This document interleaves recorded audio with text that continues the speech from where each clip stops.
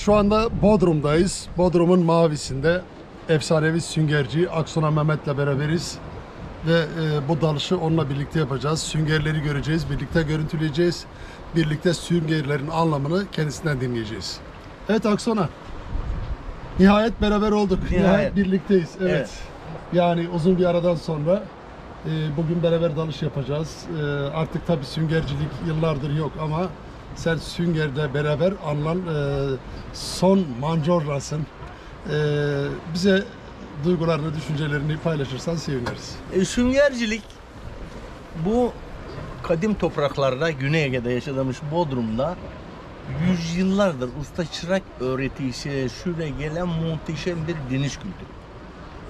Bugün Bodrum denizciliğinin temelinde o derin mavinin isimsiz kahramanları vardır. Bodrum ayrı bir yerdir dalış için. Bizim çok fazla kaplumbağamız yok ama bizim orfozumuz, laozumuz, sinaritimiz Bodrum canlılık konusunda gerçekten bence bir adım önde diye düşünüyorum. Şu andaki mevcut durumdaki dalış turizmi malumunuz işte Covid atlattık 2 yıl. Buna istinaden yine de Allah'ımıza bin şükürler olsun. Bu konuda bütün dalış merkezi arkadaşlarımız hayatlarından memnun gözüküyor. Türkiye'de bir numaraya girer diyebileceğimiz dalış noktalarımız var.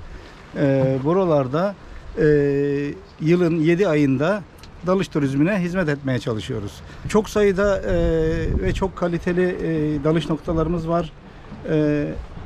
Gelen turistlerin, dalıcıların durumlarına göre her gün değişik dalış noktaları seçiyoruz.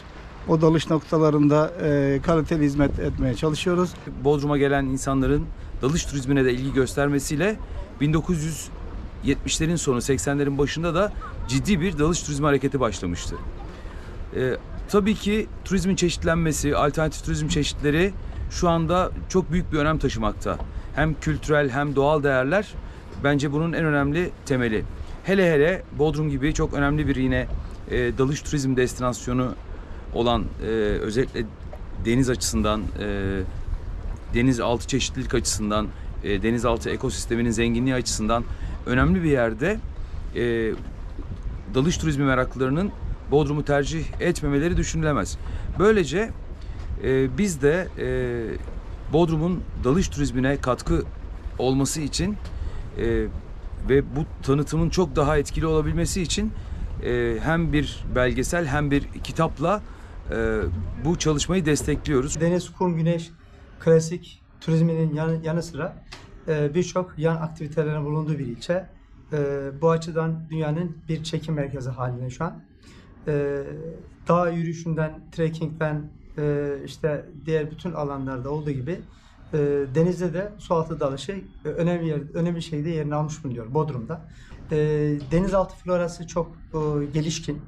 Gelen misafirlerimiz bu açıdan suyun altını gördüklerinde gerçekten ciddi manada etkileniyorlar. Bizler de aynı şekilde. Özellikle deniz çayırları Akdeniz'in diğer bölgelerine göre burada biraz daha fazlaca. Bu da bizi sevindiriyor. Dalgıç ve dalışla beraber sualtının da önemini gelen misafirlerimize bu vesileyle anlatmış ve göstermiş oluyoruz. Gelen herkesi de sualtı dalışına davet ediyoruz.